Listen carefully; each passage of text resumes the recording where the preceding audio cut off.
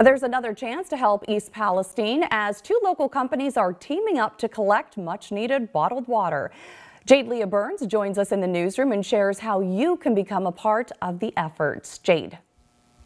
Jen, due to the recent train derailment, East Palestine is still in need of water while they battle environmental safety concerns. Erie Restoration Incorporated is asking for Erie's help to supply water for their donation drive. For the next 2 days, people can drop off cases of water to be delivered to East Palestine, Ohio at the end of the week. Erie Restoration, our job is to help people out when they have disasters or, bad situations happen to them, and it was really a no-brainer. Modern Industries has also stepped up. They will be providing a semi-truck to deliver the items.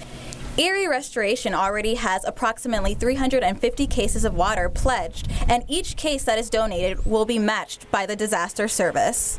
Oling says feedback has been outstanding, even with it being day one. We've also gotten calls from out of the area too.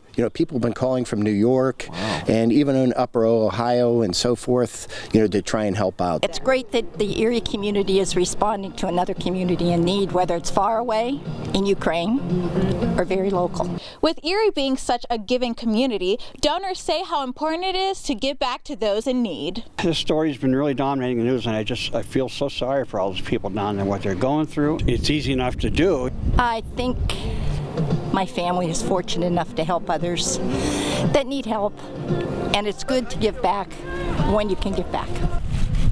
If you would like to donate, you can drop cases and gallons of water off at the address on your screen between 7 a.m. to 6 p.m. tomorrow and Wednesday. If you have more than 5 cases, you can call Erie Restoration to schedule it to be picked up for you.